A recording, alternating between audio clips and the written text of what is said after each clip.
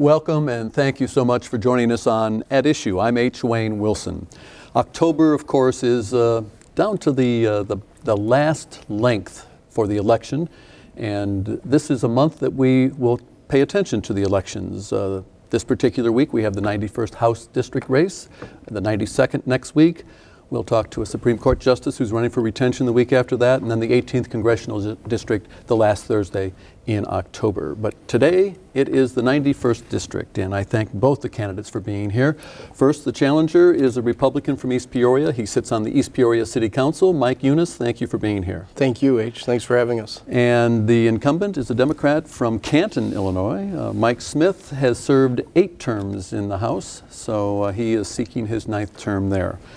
And with that, this is not a debate. This is an equal opportunity program where I will toss out some topics. I will allow each candidate to respond, and there will be what we normally call rebuttal time for each. But we'll be moving rather quickly through the topics to see what their positions are on a variety of issues. And with that, we will start with Mike Smith as the incumbent first. And what everybody's talking about, jobs. How are you going to create jobs specifically for the 91st? Well, thank you, H, and thanks for having us on. It's always a pleasure to be on with you. Jobs are a key issue. It's definitely something that's on the minds of the voters, and I think that the job for me as a state representative is sort of like being an ambassador for the district, working with our local communities and making sure that the state of Illinois is involved with our cities, our counties in their efforts to attract jobs, and we've had some success in that. If you look at Cook Medical in Canton, we were able to get the state and the federal government to come in and clean up the brownfield site at the old International Harvester facility, and now we have a new plant there that's going to employ 300 people eventually. But then more directly on the legislative front, we were able to pass legislation this spring on kind of a short notice that changed the requirements for a tax credit that Keystone took advantage of. If we had not done that, they were in jeopardy, frankly, of closing their doors, and that's about 800 jobs that we simply can't afford to lose. So it's a kind of a two-pronged battle, helping attract new businesses, but also retaining the jobs that we have. And because we have 2 mics on the program, you don't mind if I differentiate by saying Mr. Unes and Mr. Smith. That's so fine. Mr. Unes. Well, thanks, H. First of all, I don't think it's the responsibility of the state, or I don't think the state actually creates jobs. I think that's the role of small business. I think small businesses create jobs, and I think what the state legislature can do is get out of the way of small business and let them do what they do best.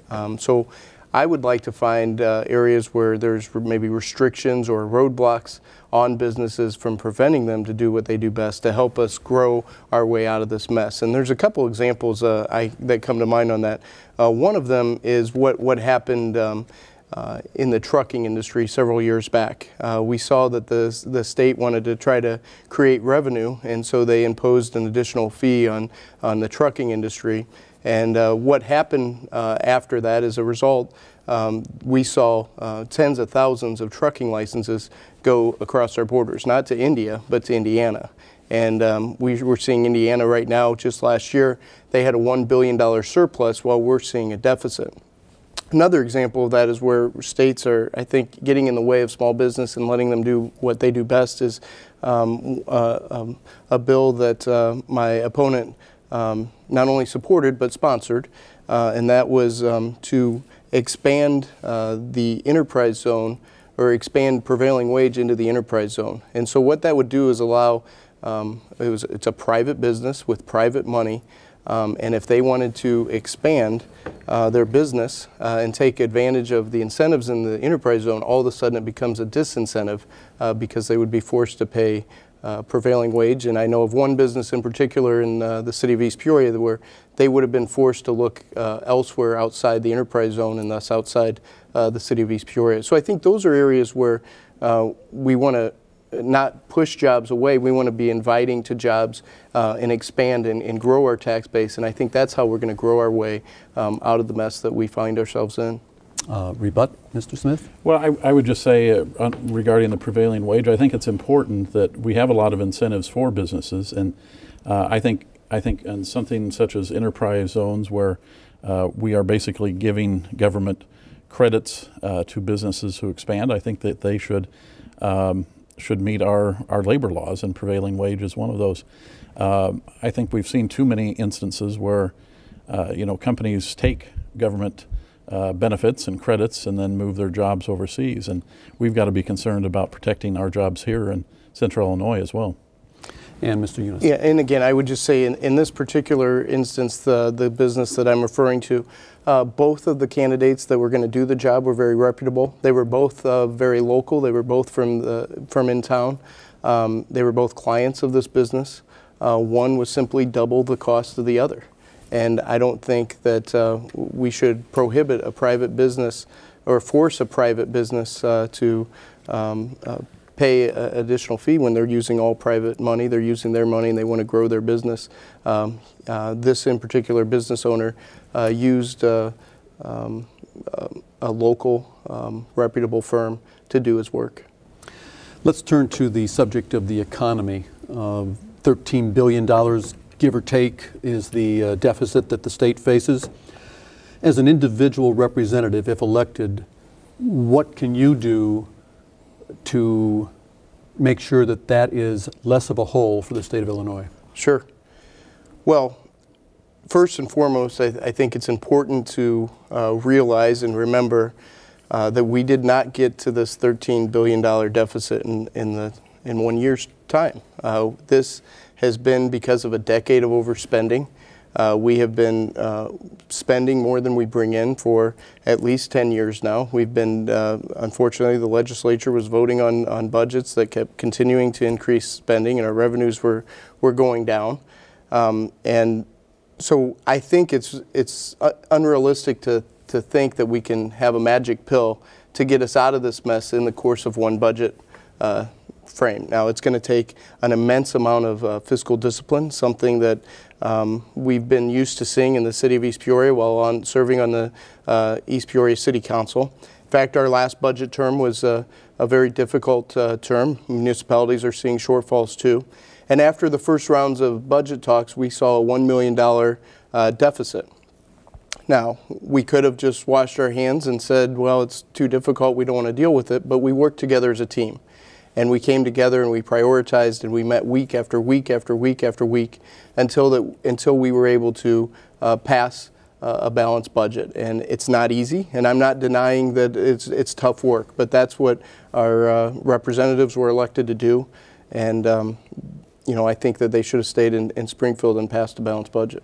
Mr. Smith. Well, certainly this is, I think, the most difficult financial crisis the state has experienced in almost 200 years. It's compounded by the national recession, the global recession. We have revenues are down 25 to 40% from what they were prior to the recession. So it's very difficult to continue operating state government as we had. We've made significant cuts in the last 3 years, really, almost $5 billion. We're at a critical juncture now. If we don't get more revenue or new revenue, we are going to have drastic cuts. The two major areas of spending for the state are education and Medicaid, and I don't think those are areas that the public, frankly, are ready to see cuts in. I think the powers that we gave to the governor, we did pass a budget this spring.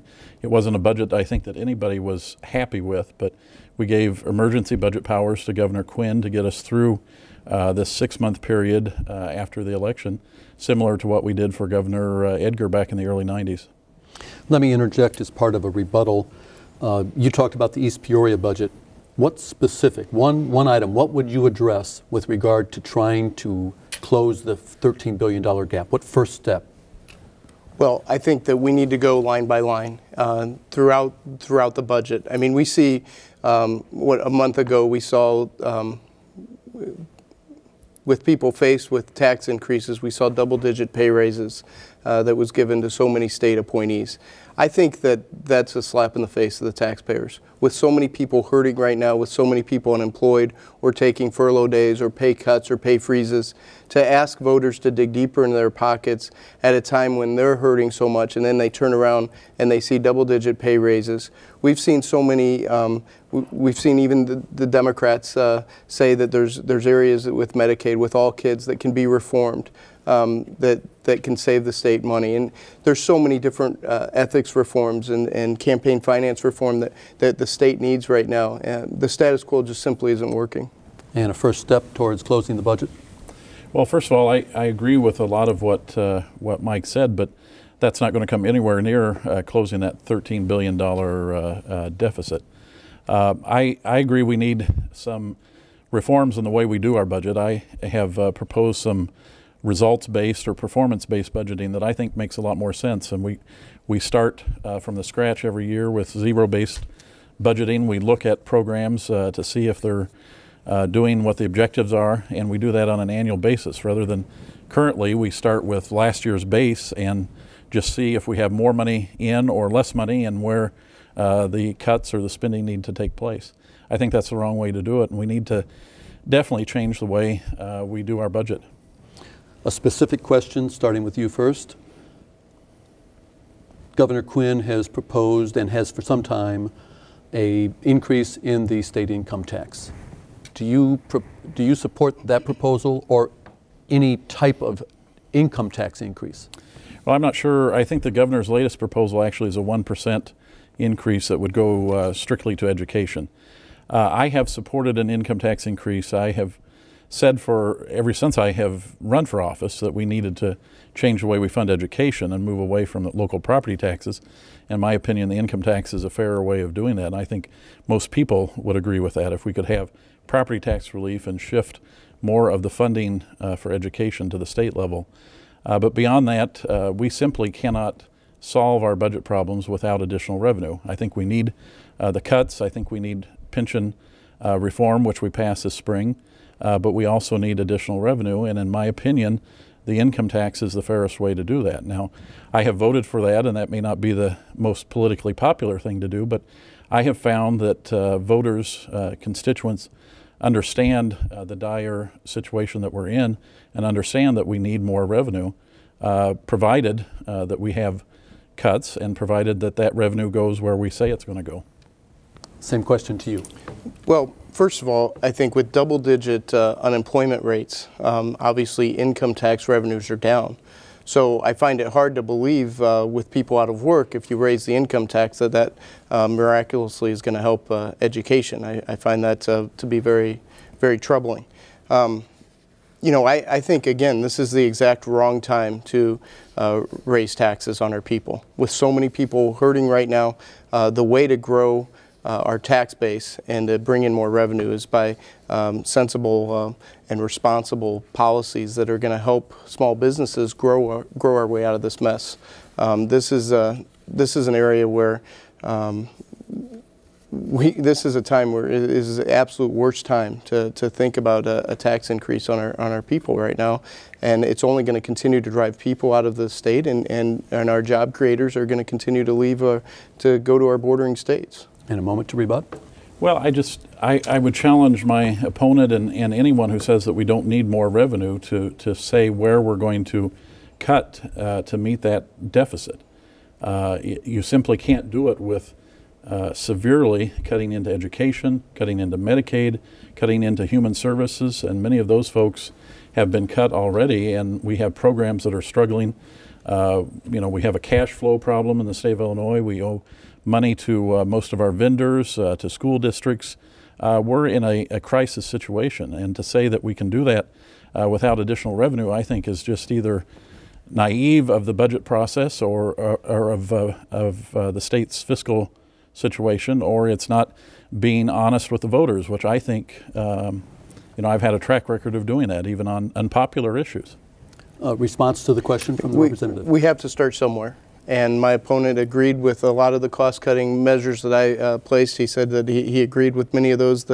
So why don't we do it? Why don't we start? why does the answer have to start with a tax increase? You know, I admit that it's going to be tough to get out of this budget crisis, and as I said earlier, it's probably going to take more than one budget cycle to do it. As much as I hate to say, you know, one area that we might need to look at as a last resort is some short-term borrowing to help close that gap. But raising taxes on our people right now is going to continue to drive people out, and it's going to continue to cycle into this snowball that we're in. We need to reverse that negative snowball that's going downhill right now. Allow me to quote from one of your television ads.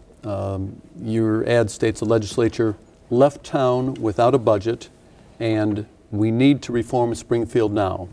If you're elected to office in the 91st House District, how are you going to address those situations, understanding how Springfield works? We know the budget is made in the Speaker's office. So how can you make a difference in that regard? Well, you know, again, I would prohibit lump sum budgets. When one of the main jobs of the state legislature is to pass a budget. Now, it's not an easy task to do, but that's their job. And you know, if they don't want to do their job, then they need to step aside and give someone a chance that is willing to do it. But to remove the authority away from the state legislature and to give that authority to Governor Quinn and say, we don't want to deal with it, you go ahead and we give you the authority to make the cuts where you deem appropriate, is not the responsibility of the governor, and it's not the legislature's job. They're not doing their job. So I would say that you know, that's an irresponsible thing for them to leave town without a budget. Mr. Smith. Well, again, I would say the powers that we gave to Governor Quinn are the same powers that the legislature back in the early 90s, before I was there, gave to Governor Edgar. You know, we do need cooperation. We need bipartisan cooperation to solve our problems, and that's something we haven't had, frankly, for a long time in Springfield. Now, yes, the Democrats have the majority, but on many of the budget issues, we need a supermajority to pass legislation regarding the budget, and so that requires cooperation. And we work best when we work together, but the spirit of partisanship, the partisan gridlock, has been so intense, frankly, since the impeachment of Governor Blagojevich, and the eye, I think, of the minority has been on this coming election, and really a desire not to participate in governing. Well, you only need a supermajority after a certain date, so I don't know why you don't start the talks. We know every year when the budget is due, so those budget talks should start a whole lot earlier. And I agree, we do need bipartisan support, and I would welcome the opportunity to have both parties come to the table and discuss. Well, we do need supermajority on bonding issues. You know, that's any time of the year, so that's you know, a time when we need full cooperation. Every time we have had a financial crisis in the last 30, 40 years, they've been solved, and typically those have been with Republican governors, they've been solved in a bipartisan manner, and we simply haven't seen that. The final question of the half hour, the pension fund. Illinois has the distinction of being the most underfunded state in the nation with regard to pension. And there has been a proposal put forth by some pension officials that would require, or would suggest that they sell off some of their assets. Is this a good idea? No, it's not, H. And actually, I think they may be required to do that because of an issue we were just talking about. We could not pass borrowing, pension bonding for our pension payment this year, which was almost $4 billion, because we couldn't get Republican votes on that, even though we had passed it the year before. So because we haven't been able to pass that so far, we did in the House, the Senate has not.